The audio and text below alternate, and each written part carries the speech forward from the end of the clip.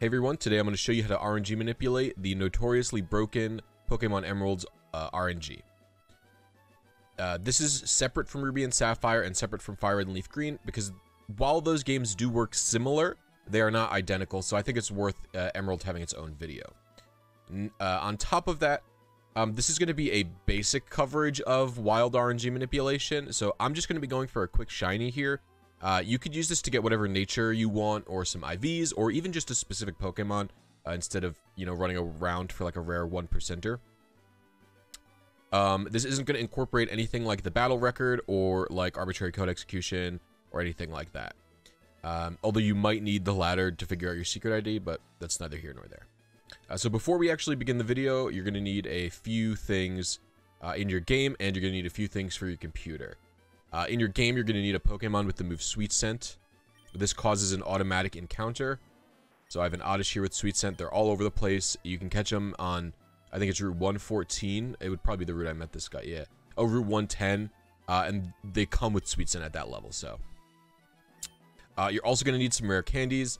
As long as you have one, it's easy to have many in this game because there is a very easy to do clone glitch. I have 3 here. You're not going to need much more than that unless the Pokemon is a really, really low level. And you should have some Pokeballs as well. I have a lot of them. And you're going to need to know your secret ID. Now, your trainer ID is just on your trainer card. Really simple. You can find that right away.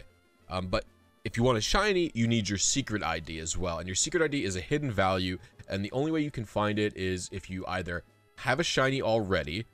You can deduce its IVs exactly, and then you can figure out your secret ID. You could also use arbitrary code execution to just either change your secret ID to whatever you want it, or to show you your secret ID. And lastly, if you're starting a new game, you can actually watch Pokemon Trainer Choppy's video on how to figure out your secret ID while you're starting a new game. It's like a very niche kind of specific situation, but if you are starting a new save file, you can watch that video. But either way, you only need your secret ID if you're going specifically for a shiny, which I will be doing in this video. Out of game, you're going to need 2 programs. You're going to need Eon Timer 3.0, and you're going to set it to the Gen 3 tab. You're also going to set the calibration to 0, the pre-timer to 5000, and we'll cover what to do with the target frame in a minute. Then you're going to click the settings cog, and in the timer tab, you're going to make sure you pick the right from the console dropdown. So I'm on NDS-GBA. You pick that if you're playing on a Nintendo DS using the second slot. You pick GBA if you're on any Game Boy Advance system. So Game Boy Advanced, Game Boy Advanced SP, Game Boy Micro, or the Game Boy Player. All of these are, you pick GBA. But I'll be picking NDS-GBA. Then the other program you'll need is Pokefinder. Pokefinder, you click the Gen 3 button to go to Gen 3 Wild. And this is a whole program that helps you figure out what frame you're aiming for, what frame you can hit, all that kind of stuff. It also has an IV calculator, which we will use to figure out how close or far away from our target that we are. Now, you have to make a profile in the manager section here, and then once you do that, you can type your secret ID in, your game in, and stuff like that. And it'll all pop up and fill that out automatically. For the method dropdown, we're going to select method H2. Method H2 is by far the most common method in Emerald version, and it's going to be what you're going to search for a predominant amount of your spreads for. If you can't find your spread when you're searching for like what frame you hit, you actually could hit method H1 or method H4. They're just kind of rare, except if you're RNG manipulating in a swarm. Swarms predominantly use method H1, and they sometimes use method H4, and I've never seen a swarm that was using method H2. So if you're using swarms to get a Pokemon that you want, then you're going to use method H1. Change the location to wherever you are. I think I'm on Route 121 right now. I actually have to check. Yeah. Oop. Now the Pokemon dropdown, you can pick if you want a specific Pokemon shiny. I actually don't care which Pokemon I'm going to get. Then for this section, you're going to pick whatever you want. I will warn you that Rock Smash is a little bit different than all the other ones. I'm actually going to make a separate video covering Rock Smash. So be wary of that. But all the other ones, they would work as you expected. They just changed the encounter slots, basically. Oops. Scroll over 121. Initial advances, leave it 0, and max advances, you can leave it this. Seed, type 0 there. Make sure it says 0 there. And then for here, you can type in what IVs you're kind of looking for. Although I'll warn you, you're not going to find anything very good. And then you can do the same thing here. Pick the ability that you want, gender ratio, all that kind of good stuff. Encounter slot don't touch because picking a Pokemon will change the encounter slot automatically. As you can see here, it changes to 0 when I picked Poochyena. The shiny box, it's got a few options. It's got any, star, square, star, square. Any just means a shiny, a star shiny, or a square shiny, or no shiny. Star means when you transfer it to Sword and Shield, it'll be a star shiny. Square means when you transfer it to Sword and Shield, it'll be a square shiny. And star/square means that it'll search for either a star or a square shiny. For delay, you're going to check that box, and if you're outside, you're going to do 261 as your delay. If you're in a cave, you're going to do 268. Then you're going to hit generate. So I have a shiny frame on frame 6,884. So we're going to hover over that. We're going to hit Control-C to copy it. Then we're going to paste it in the target frame in Eon Timer. Then you're going to hit Start on Eon Timer, and Eon Timer is going to count down from 5. And it's going to beep a few times. On the final beep, you're going to soft reset your game.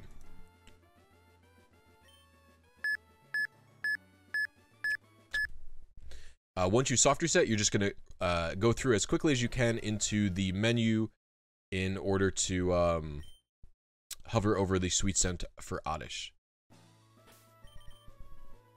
Oops, I went into the bag by accident. So, I'm going to hover over Sweet Scent, and the timer is going to count down, and when the timer hits 0, you're going to hit A on Sweet Scent in order to start the encounter. And if you're lucky on your first try, you could get a shiny, but you probably won't. Now, if we take a look at my encounter slot here, while we're waiting for this to count down, it says slot 5. So I can figure out what Pokemon that is by scrolling through the Pokemon here. So it seems that Oddish is encounter slot 5, funnily enough. So I could get a shiny Oddish here. So that means that advances, 6,884 advances, is always going to be an Oddish. This frame, on this route, it'll always be an Oddish. But the Pokemon can change via different routes and stuff like that. So you don't have to worry too much about finding something unique or different or anything like that. You can always find unique Pokemon by changing routes.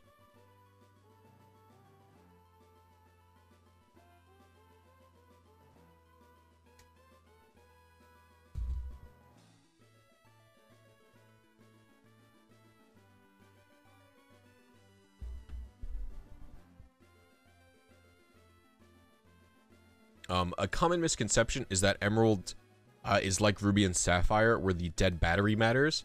It actually doesn't. Emerald's RNG will not be fixed by fixing its battery, and the battery dying does not break the RNG. It's just kind of bored and broken.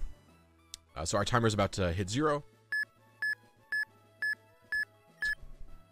So when you hit A here, you're going to get an encounter. Now, like I said, your first try probably won't be shiny, but that's fine.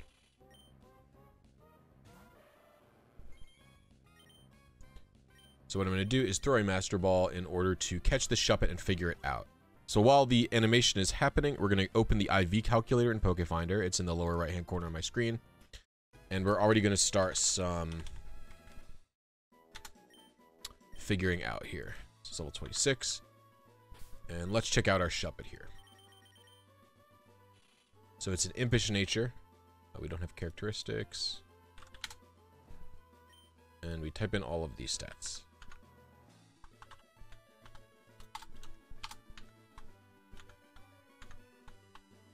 And hit find IVs. So this is going to give us the IV ranges of the Shuppet. A Pokemon this high level, you really don't need to use any rare candies, but I will use some anyway.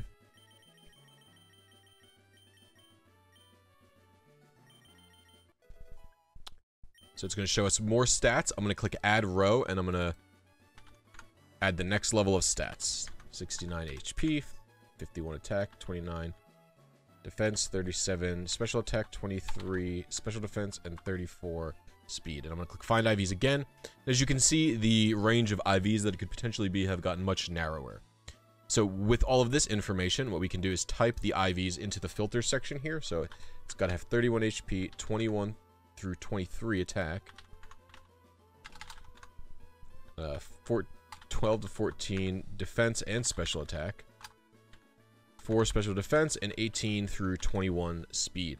We're going to change shiny to any, and then we're going to make our target advances here. We're going to copy that and paste it into initial advances, and we're going to make it about 200 less. So initial advances should be 200 less than whatever your target advances are, and hit generate.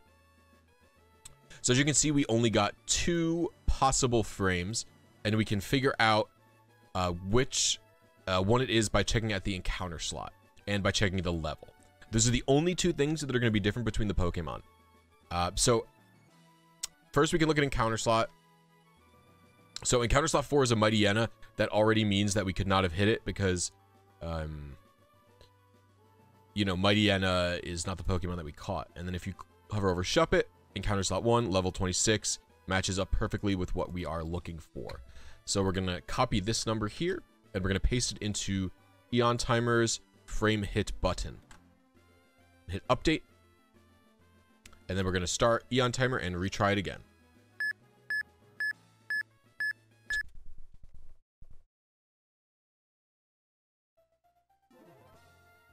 This time I'm going to pause during the wait so you guys don't have to watch this entire process. With only a few seconds left, we get another attempt, and hopefully our target appears.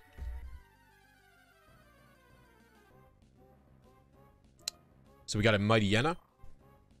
Now, a quick way to do an assessment of what we caught without calculating the IVs is we're going to reset the filters here.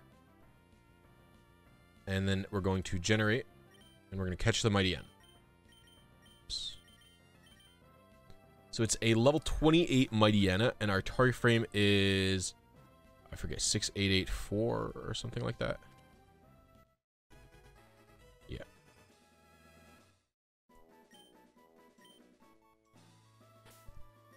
So let's check the Pokemon out. So it's Sassy. It's a Sassy Mightyena, and it's level 28. So what we can do is look around the natures of the Pokemon that we caught after our first adjustment and see. So I see a Sassy level 28 Pokemon here already, and Mightyena is in counter slot 20, or is 24, is in counter slot 4. So I would say it's highly likely we were 4 frames early. So you can make another adjustment by copying that and putting it into Eon Timer and hitting update again. And we can just give it another whirl.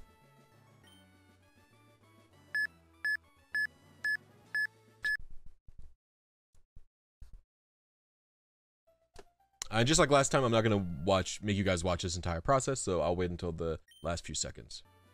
Alright, now that I'm close to the time, I'm going to lower the volume and listen to the beeps to focus.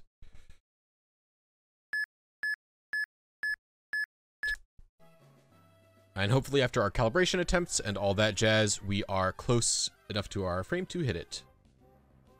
And there you go, a shiny Oddish.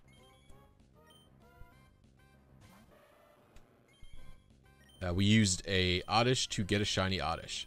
I actually don't have a good way of catching this thing. I don't want to burn my Master Ball on it, but we'll see. Because, alright, I'll catch it.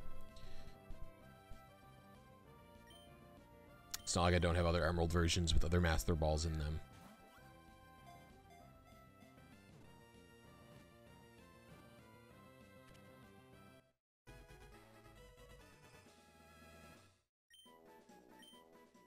So if we check it, it's going to have the correct nature that Pokefinder would list. So it's bold. As you can see, my shiny frame was bold. And we can also do the stat calculations, the IV calculator. So let's open that up. So we have an Oddish. We can remove row. Level 26. It's actually the proper level.